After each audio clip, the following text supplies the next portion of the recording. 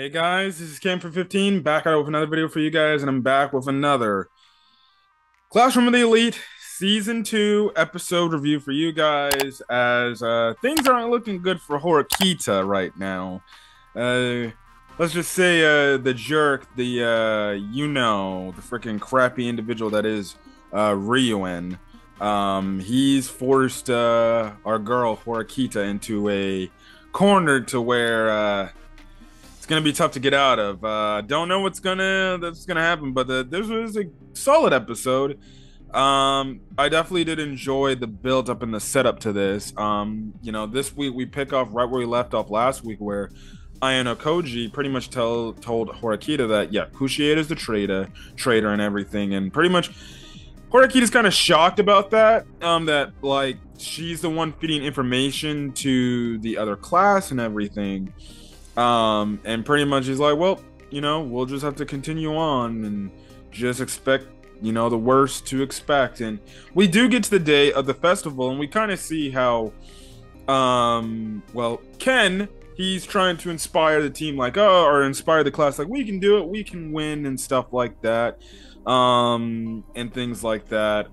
But we see, like, this class is having, even though they're like in the lead, they're having some trouble, because we see that in the other team, mostly members from Class C, thanks to Ryuen, they're just doing these dirty tactics, these cheating-like tactics. Like we see how Horikita, she pretty much gets her ankle hurt or her leg hurts because, well, she was forced down, and pretty much you had it to where girls were pretty much stepping on it.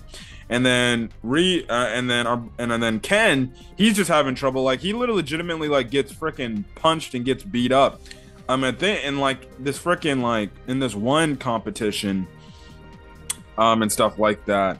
And it's interesting because later on we see how Ken punches one of his classmates, and the teacher just comes across and is like, what happened here? And there's like, oh, it's okay, I just fell. And even though the teacher said that, like, okay, all right, that's what you say, it clearly shows you that, these students are cheating and getting away with things that the teachers are not even seeing, because they're just taking advantage of the fact that they're probably a long distance away. Seemingly enough, there's no like referees or anything, but there's like these hostilities going on and everything, and because of everything that's going on and stuff like that, it's getting Ken upset and everything in terms of like how the class is doing and stuff like that. And it's just the whole thing, like he wants to win and everything, but they're pretty much cheating, and he wants to pay them back. But obviously the classmates like, no, we can't do that. We don't want to get into any more trouble than we already might get into. We don't want to obviously potentially lose points, yada yada yada.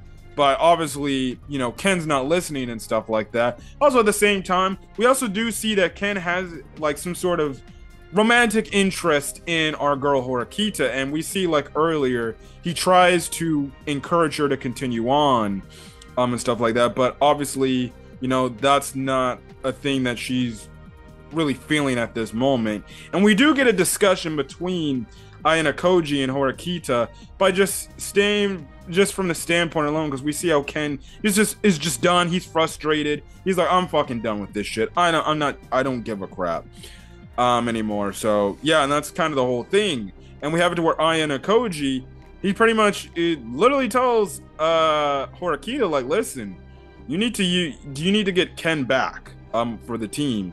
Personally, I'd rather have us lose all the games than anything, because it's only going to make us victors at the end of the game, which that is an interesting strategy, and I feel like that's the goal that Ayano Koji is going for. Pretty much lose these matches, most of these matches, and maybe you make a late push, and then they end up winning, and stuff like that. But he pretty much tells Horikita, listen, use Ken like I use you. Pretty much use him to your advantage and stuff like that. He likes you and everything. Well, use those feelings to your advantage and stuff like that. And Horikita's kind of not feeling that, but at the same time, she's just thinking like, what's going on? What can I do about this whole situation? To the point she gets called in by Kushieda to say like, oh, you know, there's somebody that needs to talk to you and stuff like that. And we find out, you know, she takes him to this the freaking nurse's office, and Ryuen is there, and pretty much we find out he beat up like this girl's ankle. We don't know what the hell he did to this girl's ankle, but got it to the point where, you know, she forcefully is gonna blame it on Horikita, and since pretty much there's no really witnesses to prove that Horikita didn't do anything, well, she's pretty much stuck. And the thing is, this guy's like, listen, give me 1,000, or I think it was 1,000 or 1,000,000 points or something like that.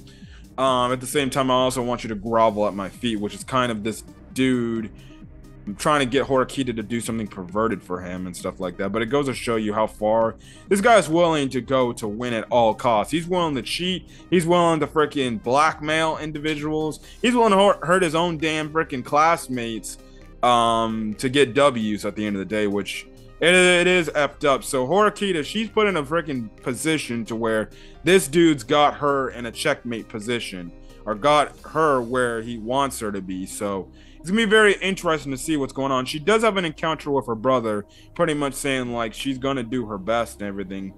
And it's just gonna be interesting to see where this goes. It'll be interesting to see how she gets out of this situation. And it's very, and I found it very interesting the fact that Kushieda was there too, which shows that Kushieda is also kind of somewhat in on this as well.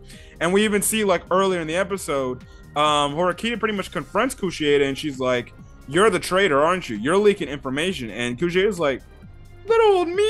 Oh, please. I'm not doing anything. I don't know what you're talking about."